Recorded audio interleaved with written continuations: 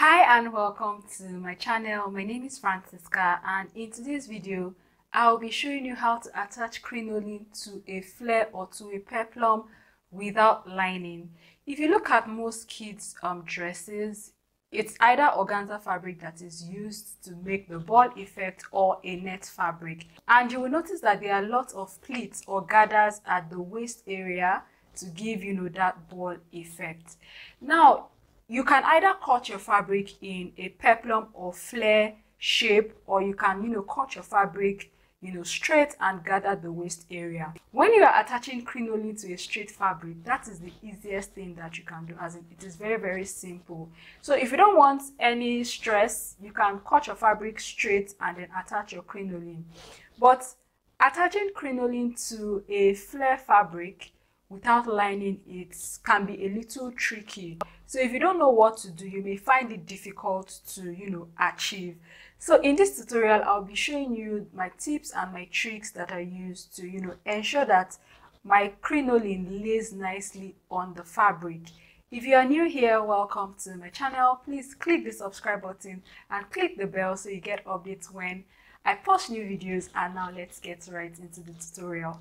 I have cut out my flare, and this is what I have. What I'm working with is a 360-degree flare for this tutorial. So I advise that whenever you're making flare or peplum, either for an adult or for a child, make sure you have allowance for pleats at the waistline. If you do that, it's going to give your peplum or your flare a lot of fullness at the bottom of the flare. And by the time you now attach your horsehair braid to it or your crinoline to it, it's going to give it an extra fullness. That's why I advise that whenever you're making peplum, just make sure you add pleat allowance at the waistline. It's going to make a whole lot of difference on your flare. It's also not easy to cut organza to have a perfect shape at the bottom, but that's okay. I've cut it. This is what I have. If you don't know how to cut a 360-degree flare, I'm going to link that up in my description box. You can go ahead and watch that. So what I'll be doing now is attaching crinoline to this. So I'm going to take this to my sewing machine now and attach my crinoline to it. This is what crinoline looks like. It is called horsehair braid as well, and what I have here is measuring about 3 inches. That's what I have right here. So I'll take this to my sewing machine now and show you how I fix this up. So what I've done for this crinoline that you can see here, I've concealed the raw edge with a bias tape. If you don't do this and you're making a dress for a child, in fact, whether it is a child or an adult, if you don't do this, the crinoline is going to make the person uncomfortable because it has sharp edges when you cut. So what you want to do is place the crinoline in the middle of the bias tape like this. Can you see what I'm doing? Use this other edge to cover it. Can you see? Use the other edge to cover it like so.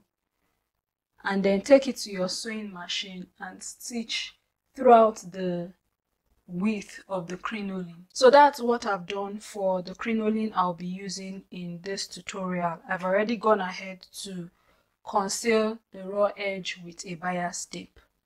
I'm going to be attaching my crinoline to the organza fabric.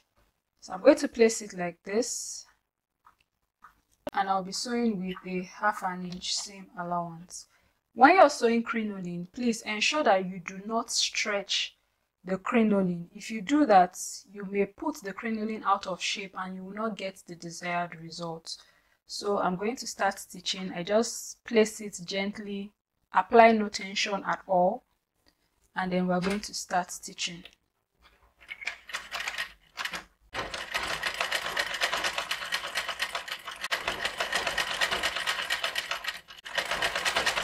When I get towards the end, like as you can see, I'm almost there. When I get to this point, what I'm going to do is cut the crinoline so that it sort of like rests on this bias tape we have underneath. So I'm just going to cut it like this.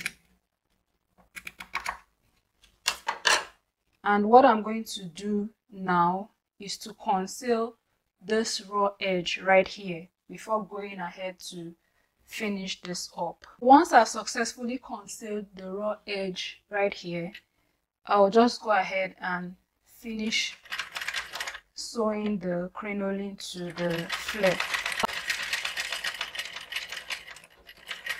ensuring that it sort of like overlaps the one under. So I'll just go ahead and finish that up.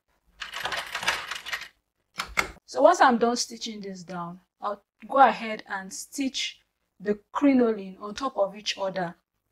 We don't want the crinoline to be separating like this, so I'm just going to go ahead and seal this up.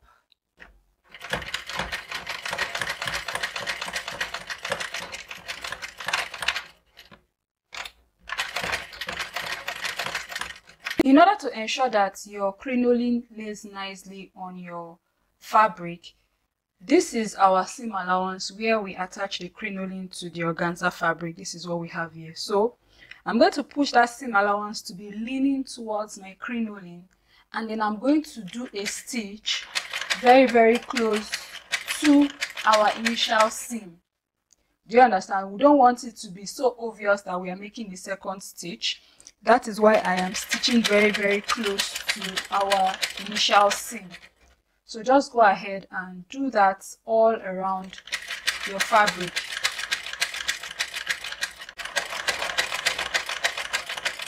So after top stitching, the next thing is to ensure that our crinoline lays down, right?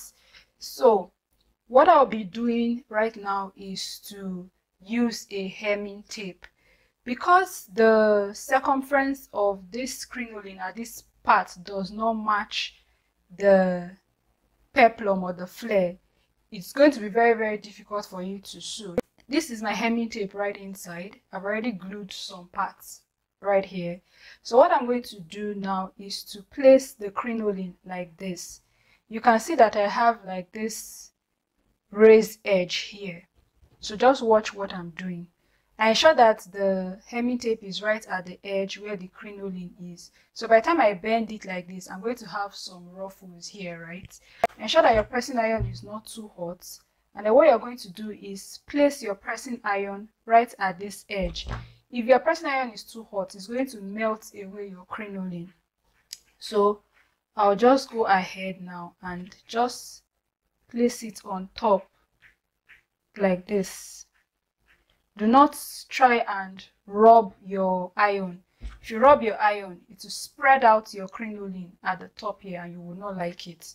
So just go ahead and just place your iron on top of it, ensuring that your iron is not too hot. Do you understand? So it's already gluing.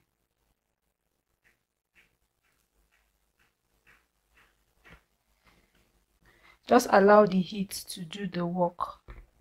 So this is what I'm going to do all through this crinoline. I'm going to place it like this. I have this ruffled edge here. Can you see that? Then I'll place my iron on top.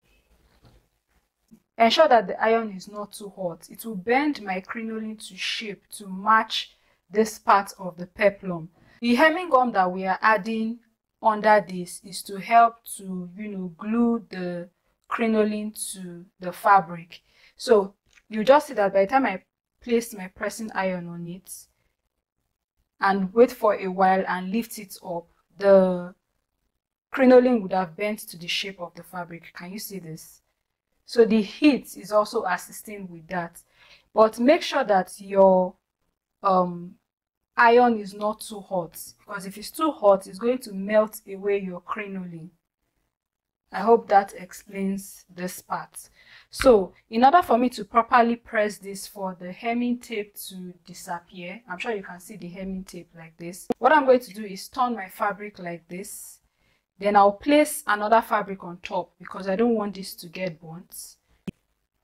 I'll place another fabric on top like this, and then I can increase the heat of the iron such that it will not burn my fabric underneath, but it's going to melt away the hemming gum totally. So I'll just go ahead and do that. So after all said and done, what I did at this point that we attached the hemming gum was to reinforce this place with a stitch, should in case after a couple of washes the hemming gum disappear. So I reinforced it with a stitch all around, and this is what we have. So by the time you make this and you attach to a dress and you gather the top, you are going to have a lot more fold than what we have here. If you want to attach crinoline to a straight fabric, it is actually much more easier, very easy, because you don't have to deal with having more crinoline than fabric at this point here to stitch. In fact, if you're even working with a straight fabric, you may not need to use hemming gum. I hope that makes sense. So if you enjoyed this tutorial, please give this video a thumbs up, subscribe to our channel, and click the bell so you get updates when we post new videos. And I'm going to be seeing you in my next video. Bye.